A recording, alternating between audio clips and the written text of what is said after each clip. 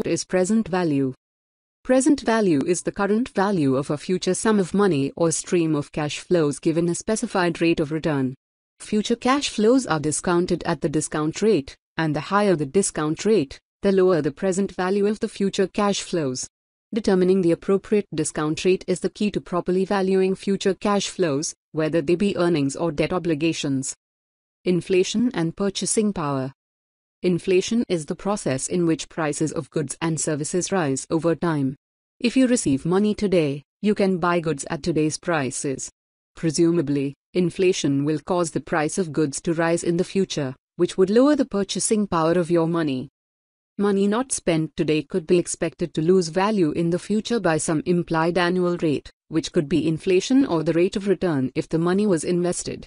The present value formula discounts the future value to today's dollars by factoring in the implied annual rate from either inflation or the rate of return that could be achieved if a sum was invested. Discount rate for finding present value. The discount rate is the investment rate of return that is applied to the present value calculation. In other words, the discount rate would be the foregone rate of return if an investor chose to accept an amount in the future versus the same amount today. The discount rate that is chosen for the present value calculation is highly subjective because it's the expected rate of return you'd receive if you had invested today's dollars for a period of time. Present value formula and calculation. Present value equals FV divided by 1 plus R to the power n, where FV equals future value, R equals rate of return, n equals number of periods.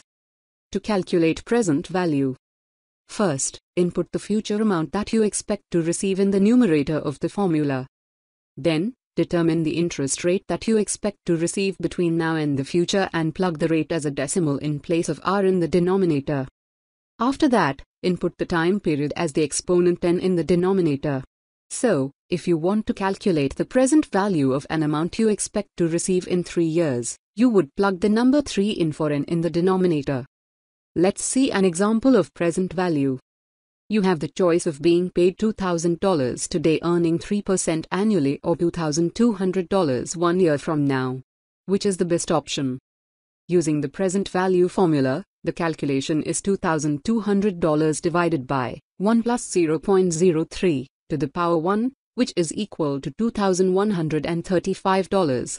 So the PV equals $2,135, or the minimum amount that you would need to be paid today to have $2,200 1 year from now. In other words, if you were paid $2,000 today and based on a 3% interest rate, the amount would not be enough to give you $2,200 1 year from now. Future value versus present value.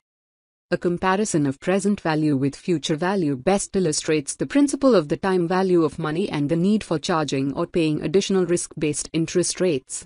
Simply, today's money is worth more than tomorrow's because of the passage of time. Future value can relate to the future cash inflows from investing today's money, or the future payment required to repay money borrowed today. Future value is the value of a current asset at a specified date in the future based on an assumed rate of growth. The FV equation assumes a constant rate of growth and a single upfront payment left untouched for the duration of the investment.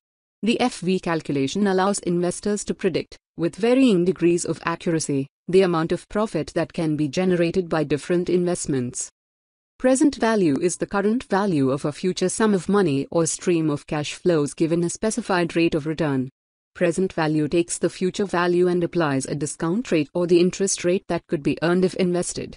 Future value tells you what an investment is worth in the future, while the present value tells you how much you'd need in today's dollars to earn a specific amount in the future.